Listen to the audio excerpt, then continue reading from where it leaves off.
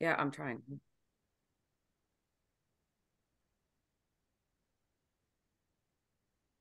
Good afternoon. Welcome, everybody. Thanks for being with us today. We're broadcasting live from Park City, Utah, where I am. Keara, I think, is in New Jersey. Dr. Niazi is in California, I think. And Afshin, where are you? I'm in Denver, Colorado. Denver, Colorado. So thank you all for spending some time this Friday afternoon with us. We're super happy to have novel 351K, which I actually know what that means now, back with us for a second time. Big thank you to Keara for bringing this to the Family Office Insights attention. Full disclosure, we've known each other for a very long time, and really glad to see her from afar. So thank you for being here, Keara. We can not hear or see you in terms of you being able to come on the webinar to speak, but we encourage you to ask questions as we go along, and please post them as they come to mind in the chat box of the Q&A. We have a lot of people coming on today, so we'll get to as many as possible. Super excited to, I've learned a lot about biosimilars, which I had no idea what they were prior to this. And I think many of you on the call already know what they are, but we're going to learn a lot today and see what the opportunity is and run through a presentation, and then we'll be recording it and providing a link if it's okay with you guys, Keara. And also we'll make sure that everybody gets in direct contact with Keara and her team post-webinar. And as you participate today in the presentation, if there's anybody that comes to mind in your world that would benefit from knowing more, you're certainly welcome to cause that to happen and connect directly with Keara and the team. So with that, thank you again for being here. We'll get started now. Keara, you're going to take it away? I am. Thank you so much. Great to connect. Thank you for the opportunity. And I want to thank everyone for joining us on this Friday afternoon. So I have myself, my founder, Dr. Niazi, in one quadrant, and then you see Afshin, the other co-founder, joining us as well. And really quick, Arthur, you had mentioned, you know what the name means. Novel 351K, we are a biotech company that develops and commercializes biotech products. And 351K is actually the FDA regulatory pathway. I will get into that later, but a lot of people ask us what the name means. Great. Okay.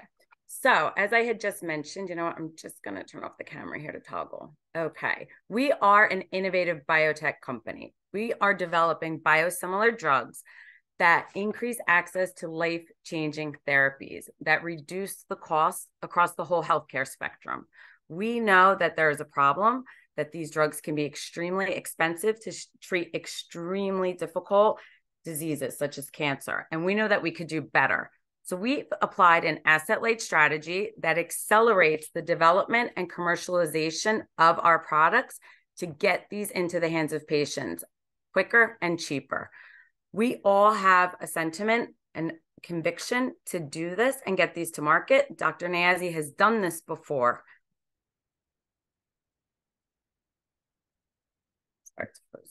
Okay. So somebody might say, what is a biologic? So you could see on the left, a small molecule drug such as aspirin. Making one of those is similar to making a bike. It's not super complex, not super expensive. You could do it pretty quickly. Then you look at a large molecule drug, such as a growth hormone. It's like building a car, right? They have some hefty price tags to them, but they're more complex. Now, what Novel 351K does is we build large biologic drugs, which is a biosimilar. These are extremely tedious, complex, and expensive. So here's where we dive into a little bit more about what a biosimilar drug is. It's a highly similar biological product to the reference product, which is the brand product. There's no meaningful clinical difference in safety, efficacy, purity, potency, etc. So many call it the generic of a biologic. These are identical copies of these drugs and they are produced by a different manufacturer.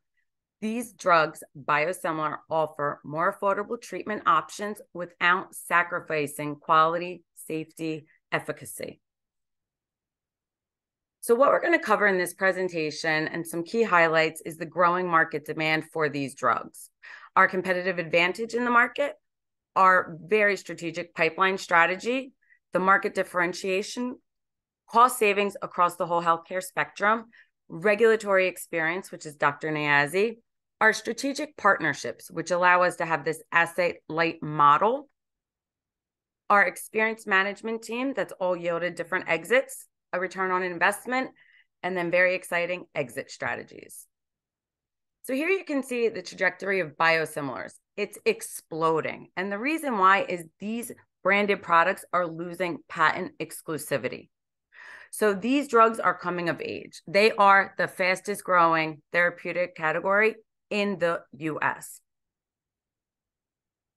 So now here is Dr. Niazi. I'm going to do some bragging about you. Not only has he worked with the FDA on where these biological drugs need to be for approval, he has worked with EMA and various other agencies, over 7 actually globally. He has worked on the regulatory plans to get these biologic drugs into market. I don't even know how many books, I've lost count. It's endless numbers of books published. He's one of the largest biotech patent holders in the world. And actually, the term biosimilar was coined by him. These used to be called biogenerics. The FDA didn't really like that. So the term biosimilar was birthed by the man himself right here. Thank you. Thanks, Dr. Niazi. So here you can see the novel 351(k) process compared to other companies, meaning, the big boys, the Amgens of the world. A typical biologic product can take 10 to 12 years to get to market and cost upwards of $1 billion. But these drugs have high yield returns. I'll give you an example. Humira, which I'm sure everybody has heard of and seen a commercial, that drug costs close to $1 billion to get, and it does over $20 billion a year in sales. So there is high ROI, but it is a hefty price tag up front.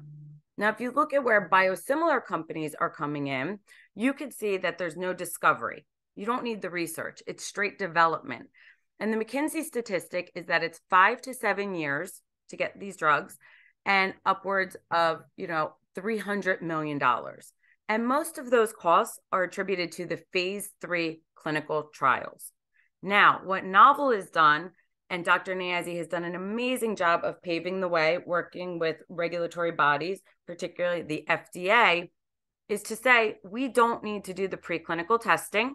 So right there, that knocks out some time and also some capital. And also phase 2.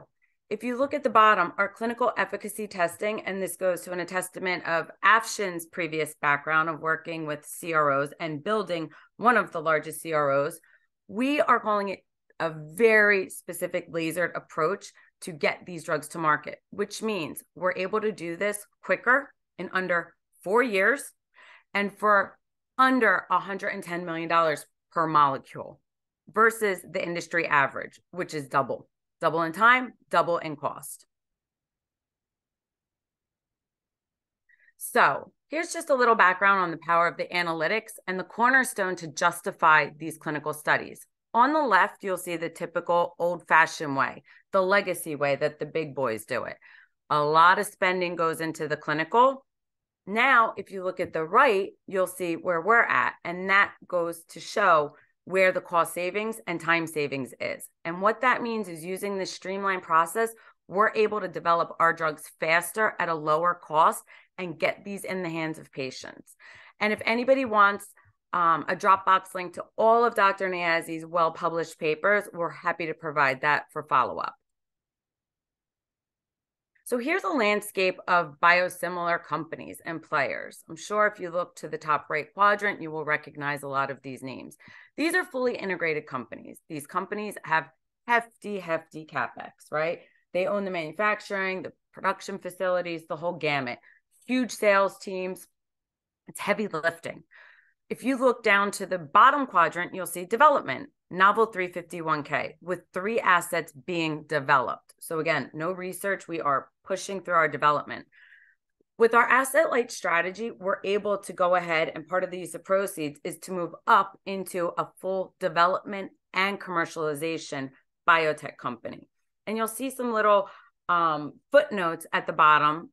Samsung, for example, when you look at development and manufacturing, these companies have specific regions for either just manufacturing or commercializing it. And for the sake of this presentation, we're going to concentrate on our goal in the US for development and commercialization with an expansion plan to go global. So right now we have a pipeline with 2 oncology products and 1 anti-inflammatory product. And from here, you will be able to see that we will be launching our lead product, which is in the anti-inflammatory, Q1 of 2027. Q2 would be our next product, and then Q3 of 2027. So that's a big year for us. We will show cash flow positive Q1 of 2028. And just to put these, numbers out there, the anticipated total global market, okay, and that's in 2025, for these 3 candidates is almost 20 billion. And we are really estimating a very conservative approach to get less than 5% of that market and then grow.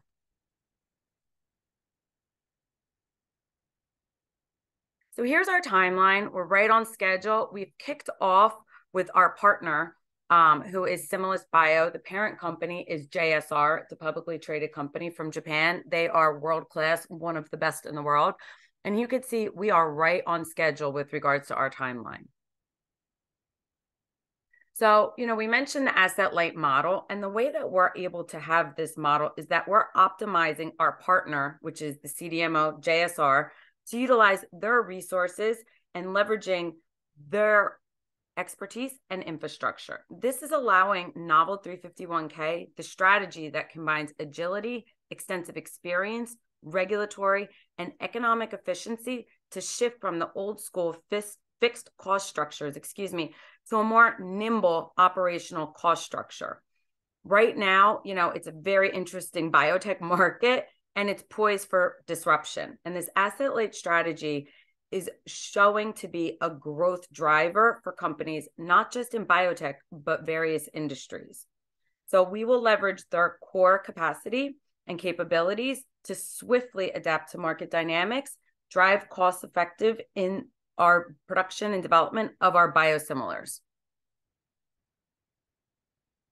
So right here, this is a little background on our partner, Similis Bio, and you can see they've done this before. Dr. Niazi has also brought other biosimilar drugs to market, but JSR has worked on 18 biosimilar programs with 6 of them FDA approved. Now, one might ask, where's the other 12? They're still being worked on. We are working on 3 of those, by the way. And just to put out some stats, there's only 40 approved biosimilars in America, in the USA, and there's only been 24 of these drugs launched. So we have a very successful roadmap to profitability through commercialization. For the sake of this presentation, we're focusing on the US distribution. But again, capitalizing on our asset light strategy and partnering with the right team. And this team is the team that has built Amgen, Sandoz. They have built these biosimilar commercialization strategies. We know that with our very specific pipeline strategy that we can have wins across the spectrum. So right now we are seeking $20 million in a convertible note. Over 85% of that ask is going to our development and manufacturing costs to develop our 3 biosimilars. Obviously, there's some regulatory costs with regards to the FDA. Very low corporate management. We are really, really nimble on the spend. Obviously, we have project management.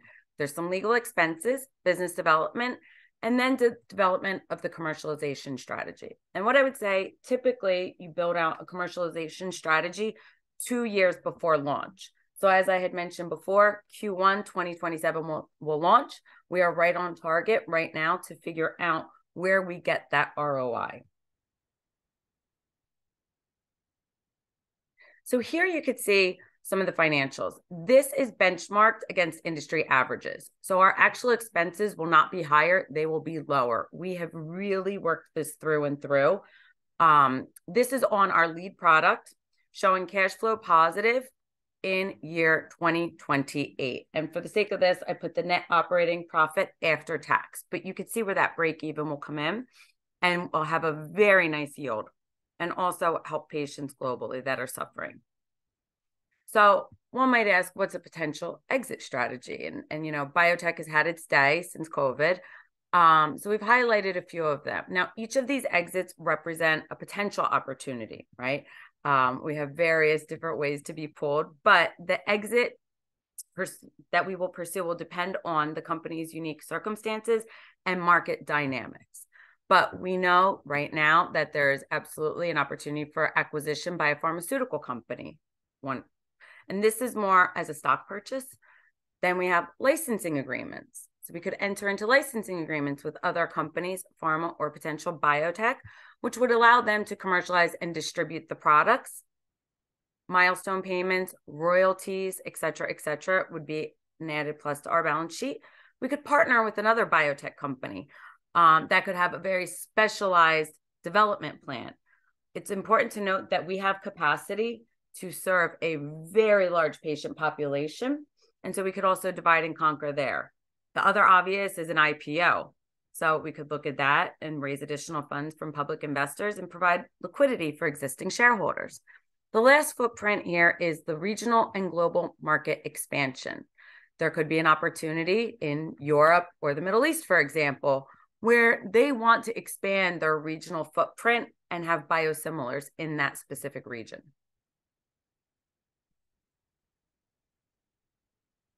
So let me just tell you a little bit about our team. So Dr. Niazi is the man of the hour that coined the term. He is our founder, and he has also built other biotech companies. He has worked on some of the molecules that are in our pipeline. This has been done. He has the know-how, also an advisor with the White House Congress. He opens up all the beginning sessions for all the major biotech conferences globally. You have me, serial entrepreneur in life sciences, worked on various different biotech and pharmaceutical projects, actually started at GSK. It was SmithKline Beecham almost 20 years ago. And then we have Afshin Safavi. Afshin is an entrepreneur. He has worked on multiple biologic products, but more recently built a company called BioAgilytix about 7 years ago. That was one of the most successful exits in the contract research organizations, exited upwards of $3 billion. And here's our team of executives and advisors. And it's important to note that this is a very seasoned team who has worked together in some capacity or another for over a decade. Sunitha, for example, has worked with Dr. Niazi for over 10 years. Monica and Afshin have worked together since the start of his last company. Chuck has been involved in multiple startups with the team.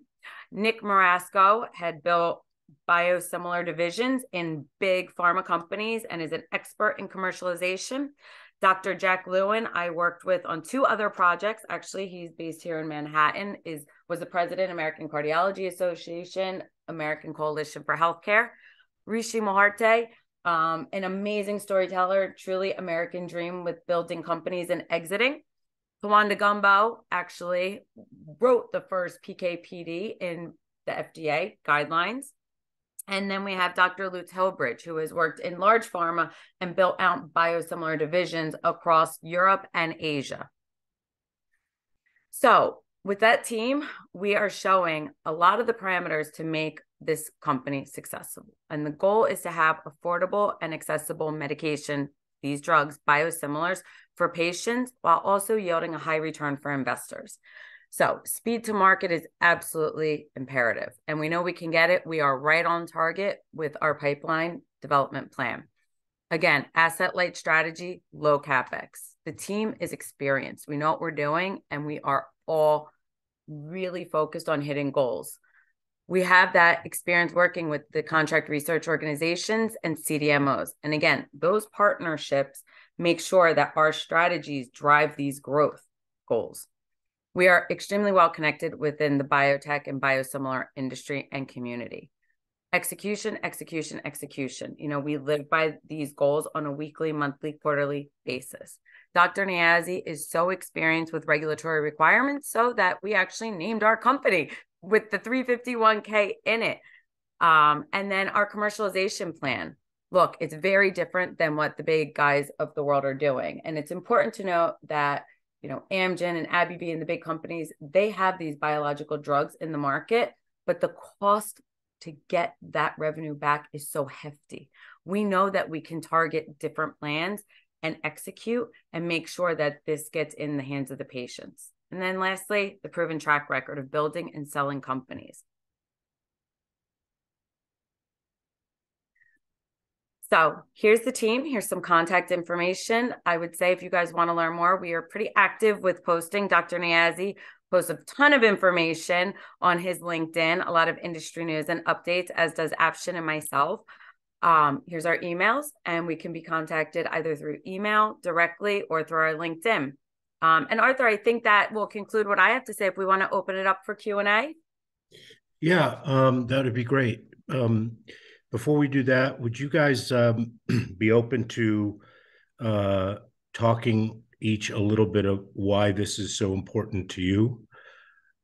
In other words, it's clear that you have a background in doing all this, but you know, why you're so excited, and maybe from your point of view, talk about that. Sure. Sure, I that can would go be great. first if you want. Go for it, Keara. Yeah. So I actually suffered from an autoimmune disease, and I, you know, come from big pharma in the industry, and I was astonished that I could not get access to the medication I needed, that a rheumatologist and a dermatologist, and I had to go through 7 different doctors and then step therapy on my insurance plan. And then when I got the price tag of the medication, I was shocked and I could not believe it. And when I talked to Afshin and Dr. Niazi, I'm like, this is disgusting. We have to make a difference. And we're in a position where we truly can make a difference. So for me, it's extremely personal. I will also attest to the fact that Dr. Niazi, Afshin, and myself were overseas last year at a conference, and my poor partners had to grit and bear in a pharmacy in the Middle East while I was arguing with the pharmacist to get my medication, because in America, it's almost unattainable to actually access it. So every day I wake up and I can't imagine that somebody doesn't have the same level of education that I have, right, to know what therapy would work and what wouldn't, and still have health insurance in America and not be able to get access. So that's the driving force behind, you know, my passion and enthusiasm to get this done. Great. Niazi, why don't you go next, please? You're muted, Dr. Niazi. Yes. So I think the most important part that we should all know, how expensive are these drugs? So I wrote a paper giving you the numbers. CMS reimburses these drugs, and I calculated per gram cost. The WHO says the cost is $100 per gram. CMS reimburses them. The lowest price they reimburse is $400,000 per gram, and the highest price is $25 million per gram. I think those numbers are so real, okay? So what we're trying to do is to bring sanity, okay? I think that's what we're trying to do. And each one of us is so dedicated for this cause, and we know how to do it. So it's not an issue whether we can do it or not. Just issue is in how fast we get there. So thank you for your support. Excellent. I'm going to keep it short too as well. Look, I want to use this example. When I started one of my companies about 15 years ago, we started with $250,000 of home equity and credit cards. We ended up 15 years later selling it for over $3 billion. You know, we basically turned into every $5,000 investment into excess of $10 million of the investors. So the investors were very happy. I was happy. That was a life-changing event for me and many of the people who work for me. But the bigger satisfaction was about 3 years ago. About 2 years ago, I was at a meeting. There was a father that was talking about that her daughter at the age of, I think, 3 or 4, was diagnosed with cancer. And basically she had a few months to live. And she was actually going to college now. She was going to go to college. She got to live. And he started talking about this life-saving drug that came out of Novartis called cell therapy.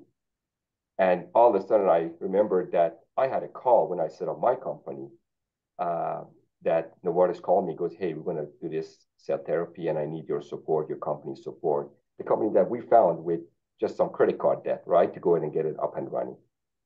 And it all came back.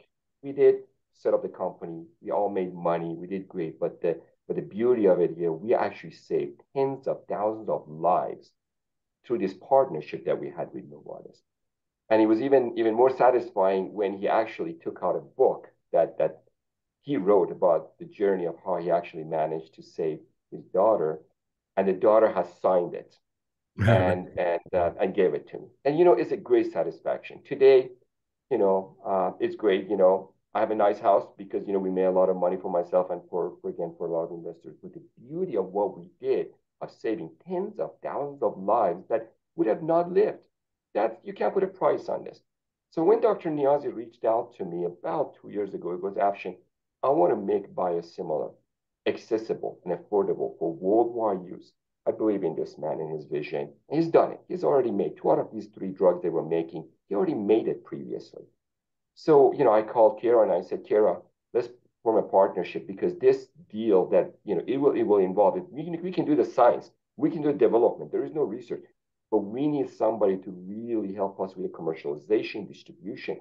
Really, how you get into the market and compete with some of the bigger boys is critical. And that's where, Keara came into play. So I'm sorry that my answer was a little bit long, but I just want to make sure that you understand. Again, this is a repeat of what I've done before.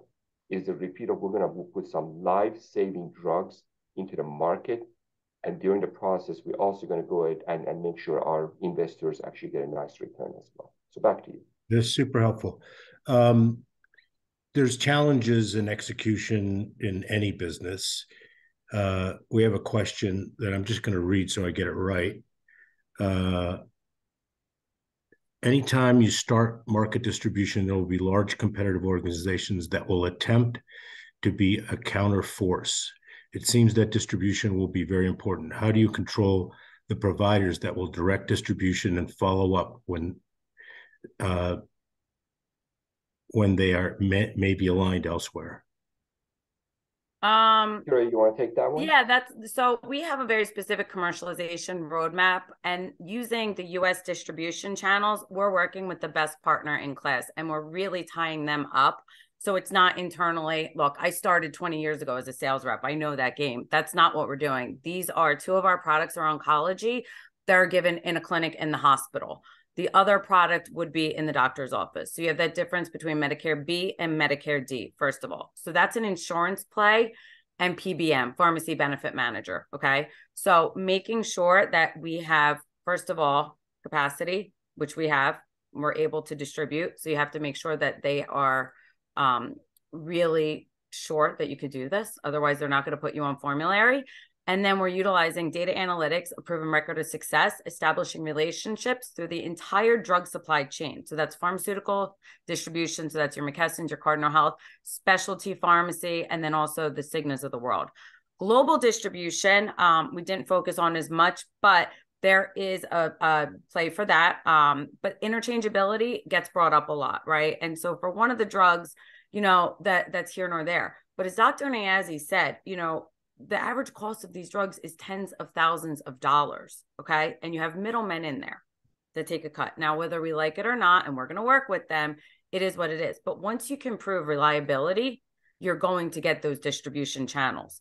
And with our portfolio strategy, we can bundle it with these FDA approved drugs that, working through our commercialization partner, leveraging product portfolio, we'll have negotiating power with the PBMs for favorable formulary position and pricing. So the distribution won't be an issue at that part, if that makes sense. The next part is that supply consistency. And so educating, the pharmacy benefit managers, that the payers and our true partner with the CDMO is best in class on both product quality, and we're able to provide consistent and timely supply of the product. So once you're in, those distribution channels, whether it's retail, mail, clinic, pharmacy, are going to be best suited for Novel's product portfolio, and then we can continue to grow our pipeline. So I hope that answers the question. And let me add one more thing to this. Thank you, Keara, for that. And Arthur, so commercialization, distribution is one part of it. And I want to tie this to the asset light. So if you think about what we're doing, again, no research. So it's manufacturing, the development, then the clinical approval, and then it's distribution, okay? And every one of these, we have no desire to make it a Taj Mahal of a big department and bureaucracy through any one of these, right? And that's why, again, the whole idea of asset light is so important to get these drugs, develop, approve, distribute as soon as we can, and beat the competition, as well as get it into the people that needs it. So again, every one of these three functions is outsourced to the best of the best that is out there, that we have known, we have had a conversation with. They either work for us, they work with us for the past 20, 30 years of our lives. So again, I want to make sure the commercialization and the distribution is one part of the three, I guess, this assembly line that we have. And it's important to know, I mean, look, the asset light strategy has been done in different categories, right? I mean, it's been done in automotive, right? And different verticals. But with regards to our strategy, these are truly our partners. I make the joke that they're married, and alimony payments, if they break up, are not going to look good, right? So really, that joint partnership, there's skin in the game, right? We win, they win. There's longevity here. So we are sharing the risk, but we are also sharing in the reward, if you will. So they are truly, our partners. So I don't know what the competition looks like, but based on your team, it sounds like you've got leverage, right? Yeah. Because if you started from scratch and it wasn't this team, you would have to develop all those relationships. Whether we like it or not, many things are based on who where that can push things along, right? So there's lots of challenges in building a business, but in the context of that, are there other competitors that are as well positioned as you to get this stuff done? There was that landscape slide where I noted that we were at that bottom quadrant, and, we have a competitive analysis and a SWOT analysis. The quarterly earnings for Teva, for example, were out. So, I keep my finger on the pulse with regards to the market. It is such heavy CapEx, right? And so I can go through every single company, if anybody wanted to, and say, how are you different than Amneal, which is Dr. Niazi's old company, or how are you different than Sandoz? We are disruptive. I mean, this is not for the faint of heart. This asset light has been done in generics with pharma, but not in biotech.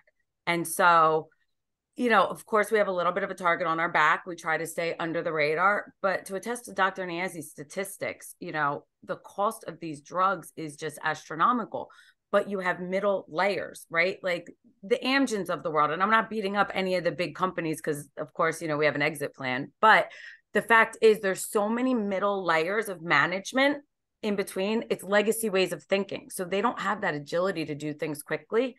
Furthermore, there's huge operating expenses. So we're kind of, shooting through quickly. What do you think? Arthur, go ahead. One quick comment, Arthur. Look, Dr. Niazi always says something that is very important. We know what not to do. Okay, that's half the battle. Okay, yeah, and I just leave it as that. We know what not to do. Yeah. And what not to do is what a lot of the big pharmas and some of the medium-sized biotech are still doing. So I leave it as that. Yeah, fair enough. So what's the next round look like if you had to say without backing yourself in a corner? Sure. So this first round is a convertible note. We'd like to close this in about 60 days. It's a very interesting time, right? Just to be raising capital. After that concludes, we will then be raising on Class B shares upwards of $114 million. And so that'll be the next round. And then obviously when we get through our pipeline, there'll be market activity, which our valuation shoots way up. Yeah. And How so there's a long? reason why we're holding back, right? I mean, we want to make sure that we hit targets on the pipeline because then that's market activity. So, there's a balancing act that we have to have here, not just to take more capital in than we need, but make sure that we keep the valuation because look, we want to be respectful for those that take the risk Early with risk. us now. Yeah. Sure. And this is straight development, right? There's no research. We are straight development. So the big risk, it's not a competitive analysis from the other companies. It's time. Time is our risk. Yeah. So if you had to say, how long after the conclusion of this round would you go into the next round? We're going to roll it. We're going to start. We're going to hit market activity. We have all the big investment bankers looking at us. Obviously, they're not going to work on a little 20 mil. The convertible note is what it is. And then it'll roll from there. So it'll be around Q4 of this year. Yeah. Arthur, we're going to be having, right now, 2 out of the 3 products are in development right now as we're speaking. The third one going to start hitting later this year. Then we're going to have 3 products that are in phase 1. Think about how many companies out there that in a matter of such a short time, they will have 3 assets in phase 1 clinical trial that, with a market value of $20 billion. And that $20 billion, by the way, is only for the US market. We haven't even talked about during this the European or Africa or Middle East, which we are, by the way, we're in contact with all of them. But just to keep things very, very simple. And the other thing that we did, we actually did all of our, when are we going to be cash positive? When are we going to go in and actually, all the value, everything we have done is based on capturing only 5% of the US market for these 3 products, only 5%. So this is such a conservative model we have come up with. But we want it to be, we want it to be conservative. And by the way, if we double and triple that number, great. More return on investment for us and for our investors. It's a straight development play, right? I mean, look, anyone could tell me all day long that, addressable market share, you could do this, you could do this. Here's the value. That's not what we're worried about. We have a very specific plan to execute on to capture 5%. And I went so conservative. Believe me, I've gotten more black eyes than I want to admit with people challenging this.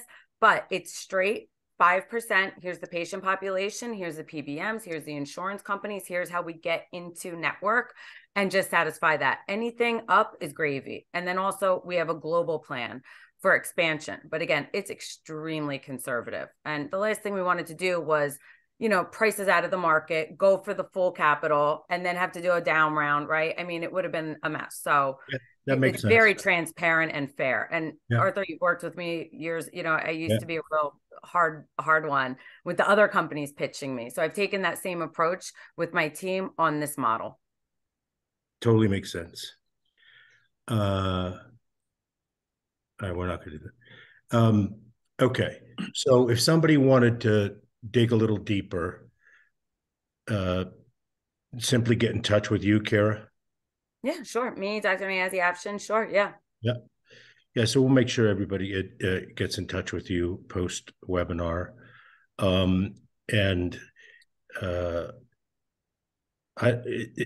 Is there any reason why, and you can answer this later, but if we're recording this, is it okay if we send it out to everybody that was on the call today? Yeah. Absolutely. I think that would be great. And Arthur, I would say, look, I want to add one more thing. Should we actually have more interest beyond that $20 million that we're raising right now? We're dying to actually get a 4th product into the pipeline, which we know is going to be extremely needed. So I want to put it out there. Should we all of a sudden get 50 million? Trust me, we have product number 5, 6, 7 that we would love to put into the pipeline. But we kept the model very simple. The 20 million, our model is very detailed for these 3 products. But we just know that this can be beyond this 3 model. The second thing is, let us know, again, if somebody's serious that they would like to actually, really want to learn more about investing, we have no problem with getting the plane, myself, Dr. Niazi, Keara, 1 or 2 or 3 of us. We'll meet you in person. We want to make sure that you feel extremely confident. Last thing I want to sort of mention to you, Arthur, the last 4 exits that I've had in the biotech, they've been between 7x to 200x on the past 4 consecutive exits I've had. And the reason for that is, again, once you identify the market, once you put a good team together, when there is no research that you're actually going straight into development, That's when you actually minimize the risk. We have done it. And so this is one of those that, again, we're looking at a very nice multiple return investment. And this is not a 10-year play. This is, again, 4-year, 5-year play, just like everything, maybe 6-year play compared to what we have done. Dr. Niazi, please go ahead. Yeah, I just wanted to add a couple of things. Today, I announced in my LinkedIn the launch of my third biosimilar, which was manufactured in Chicago and in a small facility that I put together from scratch. And the approval says it has to be manufactured in the same facility. Somebody said, we know what not to do. I tell you what, if there's one person who can tell you what not to do, is me. I raised $600 million, and now I can do the whole thing for a small fraction of the cost. Because the key is in regulatory.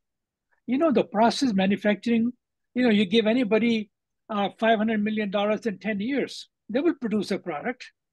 So our strength is, and I'm willing to sit down with anyone who wants to invest to prove to them, okay, everything else can be bought and done, marketing and everything. But how do you get past FDA? And I have had enough meeting with FDA. I've been able to change the laws in the US, working with the US Senate. We removed animal testing altogether. It took a legislative action. It took my meeting with Senate 3 times to convince them, don't kill the animals. And now I'm working on reducing the testing requirements. This is not in the best interest of big companies, okay? They just cannot take this views. They're very conservative. All of my products, and I'm going to make this open statement today, were approved without testing in patients for the first time in the history, wow, which is the majority of the cost, okay? Same products developed by others, they spend hundreds of millions of dollars in testing. So we have a great team. I'm very proud of the team I have. There's no failure. The biggest failure we can have is 2 months late, 3 months late. That's about all there is, okay? So I want to invite everyone to ask questions and get the confidence that we can do it. I know we will. Thank you. Yeah, super. I don't mean to oversimplify it, but you basically shortcut the process by not having to do the research and commercializing something that already has been proven effective and not harmful. I mean, and then hiring the people and bringing them on our team that are world-class, that built these divisions in big biotech, big pharma. I call them the generals. So I don't need a team of 50. Afshin doesn't need that Niazi, right? We need generals. Yeah. Right. And super Arthur, if you look at it, Dr. Niazi is a pioneer, but Nick Marasco was a pioneer in the commercialization. Indeed. And we have Lutz, who was a pioneer of this similar, again, the biosimilars, in Europe. I mean, we got the best of the best. And underneath all of this, all these companies that we have worked with for several decades, the best of the best are also want to work with us. So this is truly a unique model that I think in a few years, a lot of companies want to copy what we have done, but they will be a few years behind. Yeah. But they will copy us at some point. Super excited for you guys. Thanks for doing this again with us. And thank you all for being with us today. And really, really appreciate your input. And it totally makes sense. We'll make sure everybody's in touch with each other. Do you want to say one last thing, Keara? I just appreciate everyone spending their afternoon, and hopefully you share in the same excitement and passion that we have for making these drugs and getting them into market. Yeah, we'll make sure everybody's in touch. And as I always say, thank you for sharing with us the only thing you can't make more of, and that's your time. Thanks, guys, very much. Thank you, everybody. Have a great weekend. Bye. Bye-bye. Bye.